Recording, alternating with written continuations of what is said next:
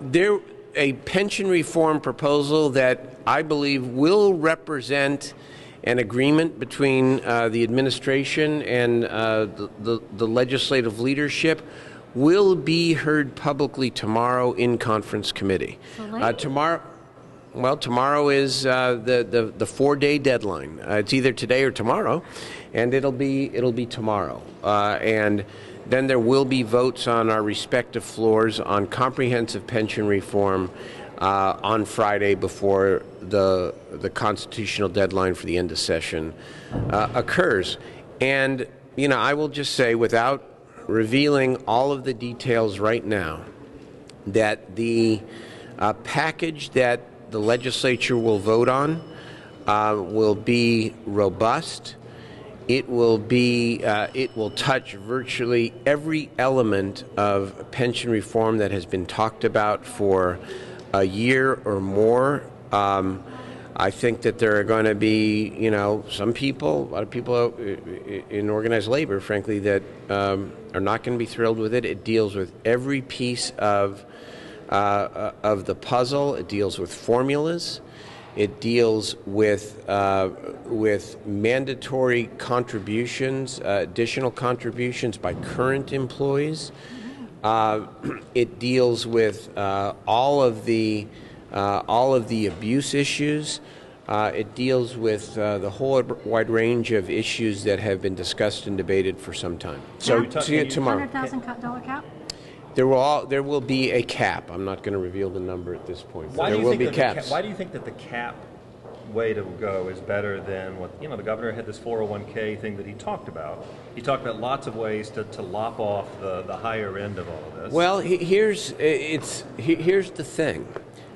Let's talk about what a hybrid is. Okay, a hybrid is a capped defined benefit pension, and then a mitigation benefit above the cap that can be either a cash balance, a 401k, and that is a benefit to workers who can only get the current formula-driven defined benefit up to a capped salary. I think what you will see tomorrow is that there won't be a hybrid, and thus not the compensating benefit for employees. So it will just be a cap, and for both miscellaneous and public safety workers. So the hybrid gets a little misinterpreted, I think, sometimes, because what we were discussing or debating, if you will, with the governor at around the middle of July was what type of hybrid. But no matter what type of hybrid you're talking about, that program, whatever it might be above the cap, is a benefit to employees. And if it's not part of the package, there is no compensating benefit to the employees. So there's nothing above the cap? That's what you just said. That is what I must have just said that. Yeah. Yes, I must have just said that. What's that? No cash balance plan then. I don't think there's going to be unless something changes, there's not going to be a hybrid. But Darrell, do you think that's enough for people who say six-figure pensions are too high? Can I tell you? You've heard the phrase, $100,000 pension if the goal here is to please the ideologues, the people who do not believe in defined benefit pensions, then of course this package isn't going to meet with their applause or acclaim. But if you believe in defined benefit and you're serious about creating a system that is affordable in the long term, sustainable, while maintaining respectable benefits for public employees, then I think you will see that this will be a very successful effort. How much money will it save? We don't have that analysis yet, but Ballpark it? in the tens of billions of dollars. So does the November tax measure for the governor, did that play a role in how tough you have to be on unions? I don't look at life that way. I think that we had and have a responsibility to pass comprehensive pension reform that demonstrates to the public that we are doing everything we can to rein in costs where, in the long term, any program is not affordable or sustainable. And I think we will more than meet that test. What time? AB 5? Do you support AB 5? Yeah, I do, with some real amendments and some additional amendments, actually, beyond what, I don't know if it's in print now, but what will go into print. There is a case out of Southern California involving the Los Angeles Unified School District, which says that the district must have, as part of their evaluation process, measures which link state standardized tests to teacher performance.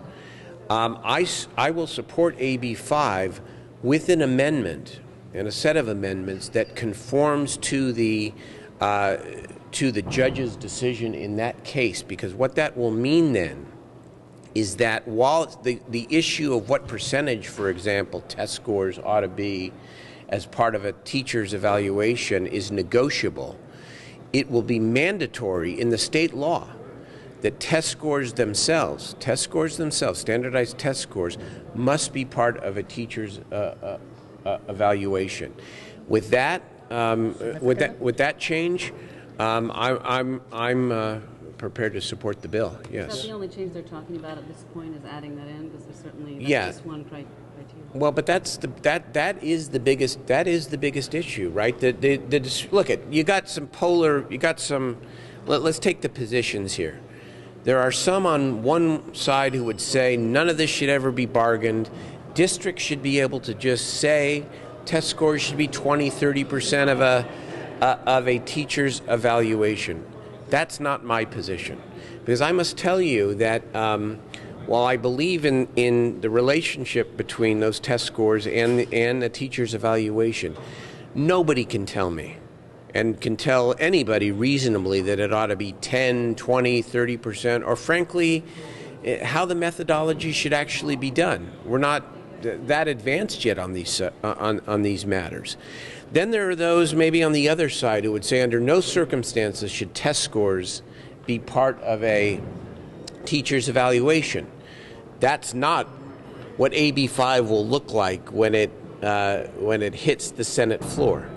There's a middle ground that is a solid middle ground that says yes, test scores must be part of a teacher's evaluation and state standardized tests, but that it is up to the district and the union to negotiate not only the percentage but all of the other factors. Look, my view is these issues I know are highly politicized, but you need the buy-in of all your stakeholders if you're going to make an evaluation system and process work for everybody. So I think that's, it's all about, going down the middle here and trying to find a fair result. And I think if, as we amend the bill in the way that I just described, that would, for me, constitute a fair result. Darrell, can I just go back to pensions, just circle back on something, make Yes. sure we understand it? Yes. When you were asked about cost savings, and you said tens of billions of dollars, over what time frame of that? And as a second part of that, will we see a cost savings analysis tomorrow? I don't know that we will tomorrow, but certainly by Friday, because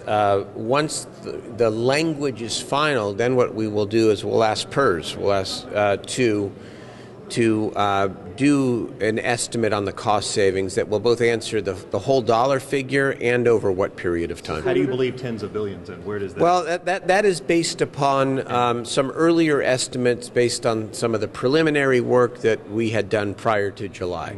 Which is what universe of time? Over the course of 20 to 30 years, I think is what we're talking Do you about. support the linking of the fire fee to the middle class scholarship, and do you see it playing out here? How do you see it? I do support it because I think that the middle class scholarship would be a great achievement for middle class students and their families here in California. And to me, it's cost benefit. It's true that it would cost the general fund something. Or it would reduce the amount of the single sales factor, mandatory single sales factor benefit by buying out, if you will, the fire fee. But I think the offsetting benefit, hundreds of millions of dollars for the middle class to be able to afford to go to our public universities is worth it. Is that enough to get it in? Yeah. Is that enough to get it to get the votes? Yeah. You need to talk to Mr. Huff or Mr. Bassett or one of those folks. We know that the AB 1500 is a 2/3 vote, and I know that I'm going to work hard with the Speaker and to help the Speaker try to get that done, but I don't know where those votes will be. Doesn't it also worsen your budget problem? Doesn't your own governance and finance committee say that it would add hundreds of millions of dollars in 98 obligation? Well, I understand that there is a 98 issue, and I think the Speaker's trying to deal with that. But look we ended the fiscal year. Correct me if I'm wrong, Kevin, but we ended the fiscal year $1 billion above projections. And right now, the single sales factor is elective, and we're out the $1 billion. I mean, the schools aren't getting that money now. It's all going to out-of-state corporate tax breaks. So if we can go from elective to mandatory, you have a new $1 billion.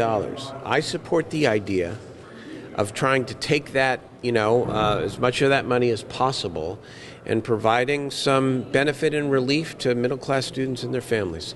But it's a 2/3 vote, and so we just have to see on 1500, so we have to see where it goes. I mean, What about workers' compensation? You have a bunch of workers protesting today. yes. 863 is going to hurt their benefits. Are they right or are they wrong? So let me give you my perspective on workers' comp, which is another one of these. I'm sorry. You're backing up. That's okay. I apologize. You're That's, afraid we of don't us. want to. There we go. Here we go. Go ahead. This is my view on workers' comp. While involved in pensions, I also have spent a number of hours over the last days looking at this and working on this. If we could get a workers' comp agreement, even in the last days of session, that increased benefits for injured workers across the board, we ought to do everything reasonable to try to accomplish that. Here's the one catch for me.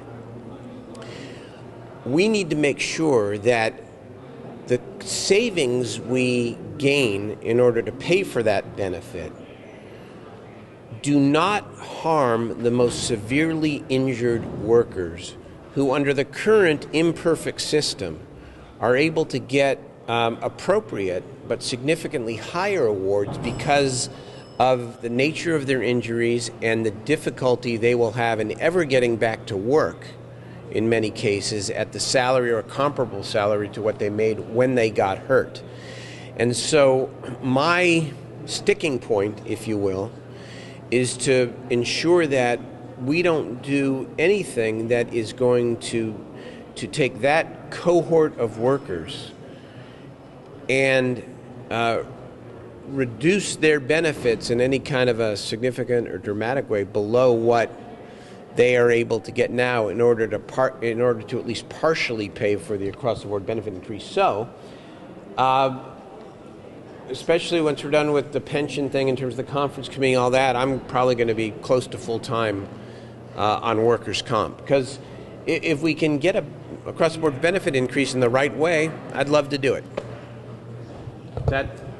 Thank you. Why so last minute on pension reform, though? Come on, it's the last week of session. It's so important.